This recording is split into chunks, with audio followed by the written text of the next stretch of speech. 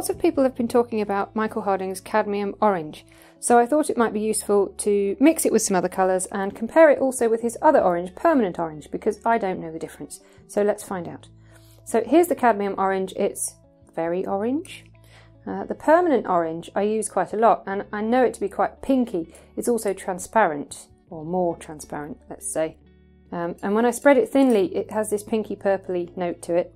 The Cadmium Orange doesn't seem to do that. It's stiffer and definitely more opaque and more orange.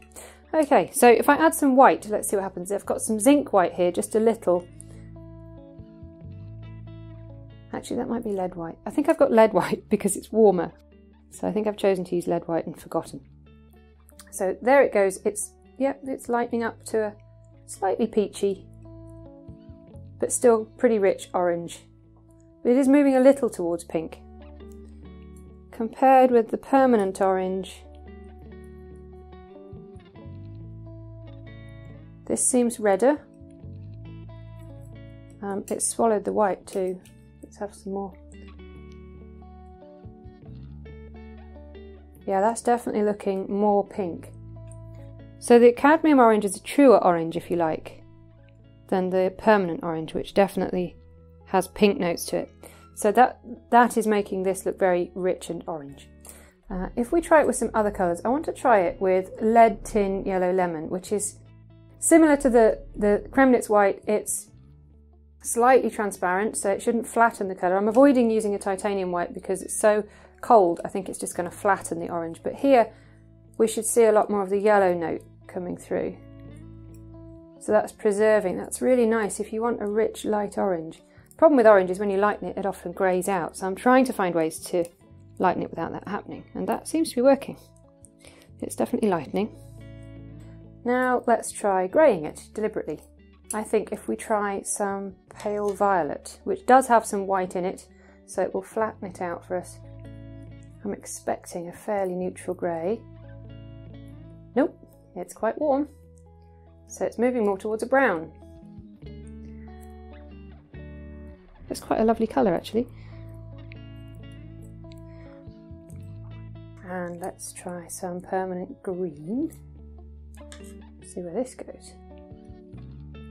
Again, this is an opaque colour, middle value, so it shouldn't darken the orange too badly.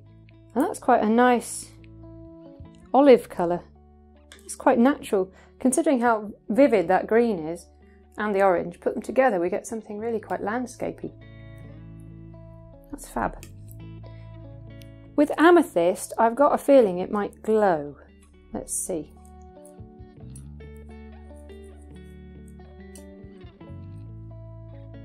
That's really lovely. The opacity of the cadmium is flattening out the amethyst a little bit and showing you the colour a bit more, which is quite lovely, and it's a really rich burnt red. Fabulous colour. With ultramarine, I love ultramarine. It's like my standard kind of mix it with ultramarine, see what it does. It tells me a lot about what a colour, the nature of a colour. So this should just make us a brown really, I would expect. There it goes. An orangey brown. Not like any of the ready-made browns though, definitely something different. It's more gingery than any of the other browns you can get in tubes. Brown pigments on their own don't tend to be that gingery.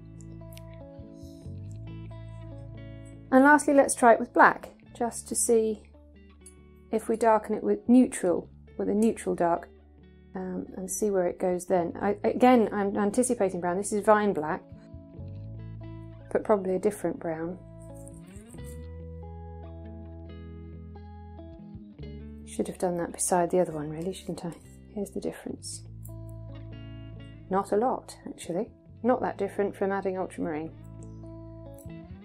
Well, there we go. Cadmium orange. It's quite lovely. Rich, very strong. Good colour.